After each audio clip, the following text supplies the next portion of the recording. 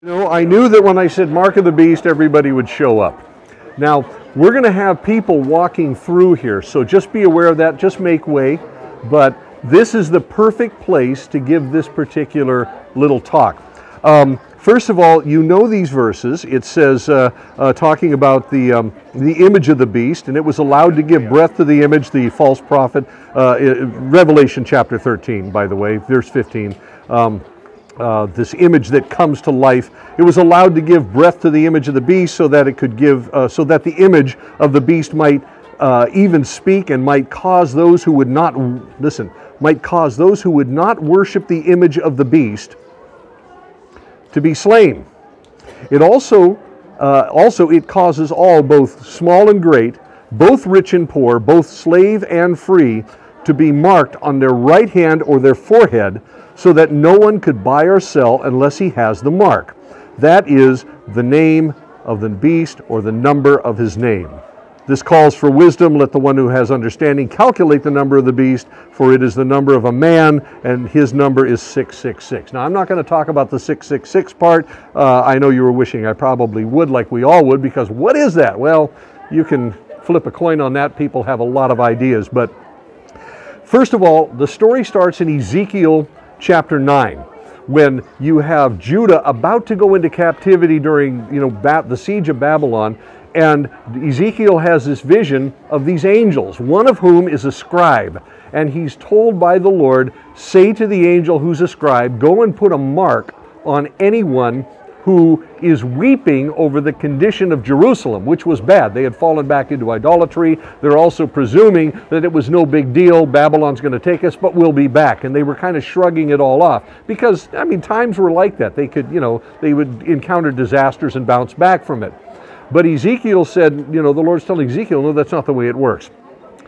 Put a mark on everyone who is weeping over the condition. In other words, the righteous, the good, the people that know we have done wrong. They're going to go into captivity too, but they're going to be preserved. So they get a mark on their forehead. And the mark, of course, if you read it in the Hebrew, is Tav. T-A-W, or we would pronounce it Tav with a V, which in those days, interestingly enough, looked like a cross. Now it's evolved into something else as the language of the alphabet has evolved. Now, you have another group of people. This is the next mark that you see that shows up in the book of Revelation, and that's a mark that's put on the 144,000. So 12,000 from each tribe, male virgin Jews, and they're marked so that even though they're in the tribulation, they cannot be harmed. This is pointing back to Ezekiel. That's the reference. So just like the people who would go into captivity with a mark, they're going into captivity, but they can't be harmed. The 144,000 are going into the tribulation, but they cannot be harmed. Because why? They're righteous. They're Jews. And again, we could assume that they weren't messianic until that moment because they're in the tribulation, and they get marked so that they can't be harmed. So here comes the counterfeit mark by the Antichrist. And when he said, the image speaks, they get, the false prophet gives power to the image of the Antichrist, and he speaks, and nobody, everybody who refuses a mark will be killed, or if you don't have the mark, nobody will buy or sell from you. Now, we look at that and we say, I wonder what that is. The people here knew. In fact, the people of this region knew, everywhere. There was a problem that they had here called Caesar worship. Now, Caesar worship bound the empire together. DeLake's mentioned it before. Some of you heard this before, but let me take it a few extra steps. Caesar worship started with Augustus. When Augustus died, some oracle happened to mention, I saw his soul ascend up into the heaven among the gods. So Augustus would be among the gods. That's why Caesar is declared as divine. He's not really a god, he's with the gods, among the gods. And every Caesar after that took advantage of the idea because you have this empire that conquered this vast region, Africa, North Africa, and parts of Asia, and of course Europe, and way up into the Germanic areas. Everybody had their own gods that they worshipped, and they were all regional gods. When you changed regions, you paid homage to those gods. Have you ever wondered why the children of Israel had such a problem with idolatry? Whenever they moved into a land, you find them starting to move towards worshiping the gods of that land. That's why they did it, because they were in captive in Egyptian, it's Idol Grand Central, And there in Egypt, that's the way it was. Now they moved out from under the gods of Egypt. Well, they worship God. Yes, they do. But remember, these are people that live in a world where you worship the gods of the lands that you move into to make sure that you have their favor and that you also have the favor of the people who live in the land. That's why they had a problem with idolatry. It took God 1,200 years after the Exodus to work that out of them, and he finally did when they came back from the Babylonian exile. Pretty much all of that's gone. 1,200 years. I mean, wow, that's amazing. But God did it. Well, here comes Rome. Rome captures this entire empire, including Judea. And they, of course, expect you now to worship the emperor. And they do this for a reason. It causes a cohesion, a religious cohesion in the empire. In order to have a really stable empire, you've got to have a strong leader, you have to have a strong capital, and you have to have a common religion or a common belief.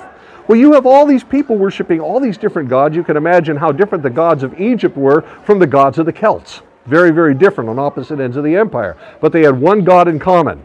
Here's the divine Caesar, starting with Augustus. And then you'll find, when we're at Pergamum, you'll see this amazing ruin of this temple, the temple to Trajan, the god Trajan and all of that. And so you would worship that emperor. And all you had to do was take a pinch of incense once a year, go to the temple, and as Delake had said, you burn that pinch of incense and say, Caesar is Lord. And then they would issue you a certificate of some sort, probably written on a broken pottery shard or scratched into a piece of wood, but either way, it was official that you had done this, and now you are a loyal subject to the empire. But more than that, you see, the people in this area, because they were idolatrous, believed that if you didn't treat the god right, things would come back on you. Caesar was a god. The Jews were not commanded to worship Caesar, because they protested, we only worship one God, there are no other gods, there is no other divinity that we worship.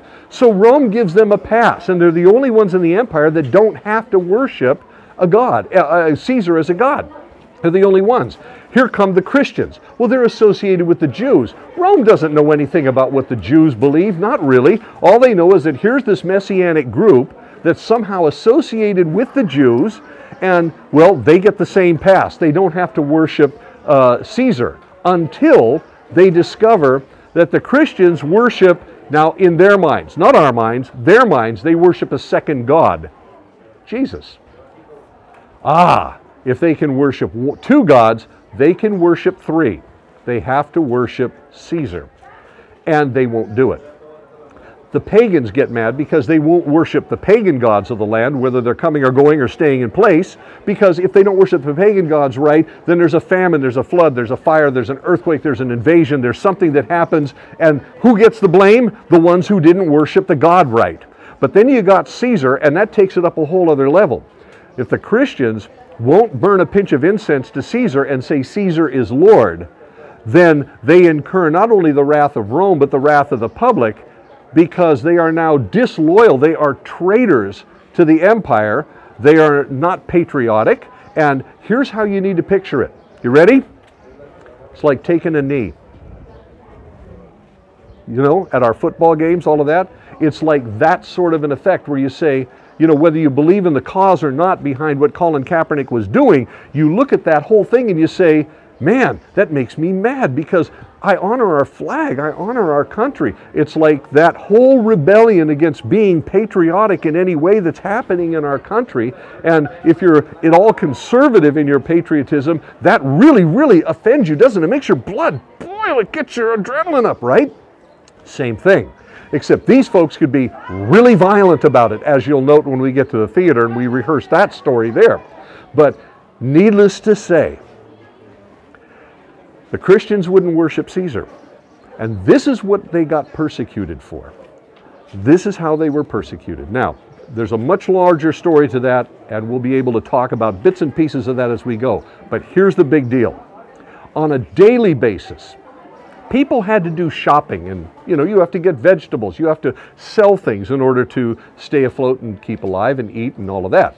So here you are in Ephesus, and you have these monumental arches here coming into this Agora. Of course, this would be a place where you would have public meetings. You would have vendors here, people selling and buying things here, and you would have other entrances too that would be similar to this one.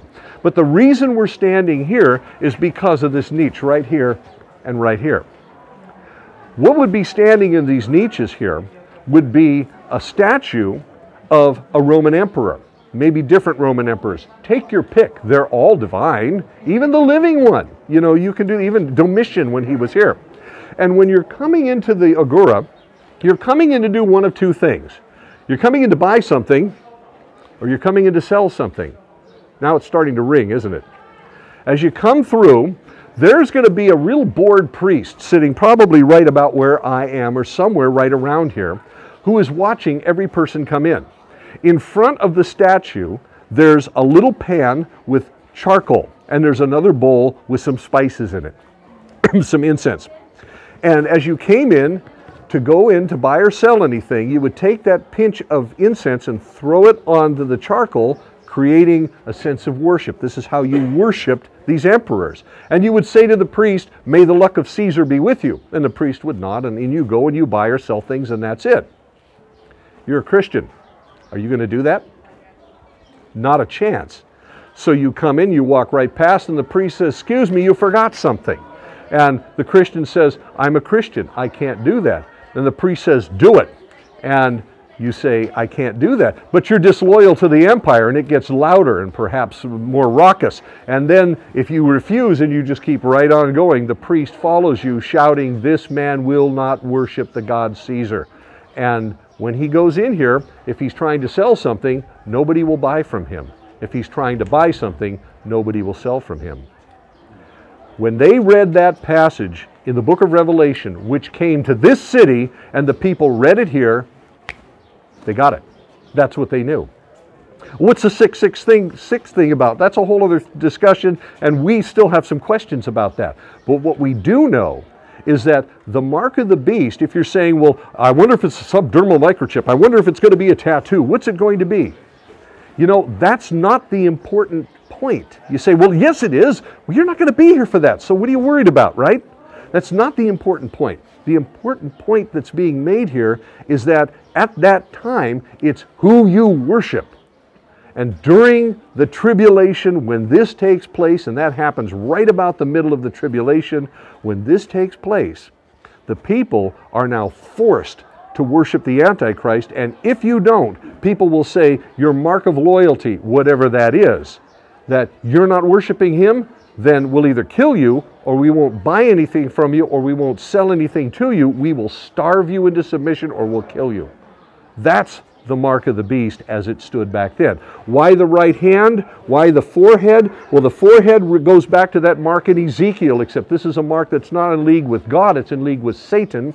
The mark on the hand, why there? That's where you mark slavery. You're not a slave, but you put a mark on that right hand, you're a slave to the Antichrist. That's what you're bowing to. So the mark of the beast was all about who you worshiped. And this arrangement right here told the whole story to the Ephesians, because the buying and selling happened in here, and in order to get in here, you had to burn a pinch of incense here to these guys. And if you didn't do it, you were automatically persecuted, automatically boycotted, because you didn't worship the god Caesar. And basically you're bringing the wrath of the deity down upon you. And in that case of the Antichrist, you know as well as I do as you read the Bible, he is more than capable of doing some horrendous things. This is why this is a great place to talk about the mark of the beast. What it will be ultimately, maybe it's a visible symbol, or maybe it's just the fact of who you worship and who you declare you won't during that time. But this is where the story is told, right here where you're standing. And I just thought you'd like to know. Amen.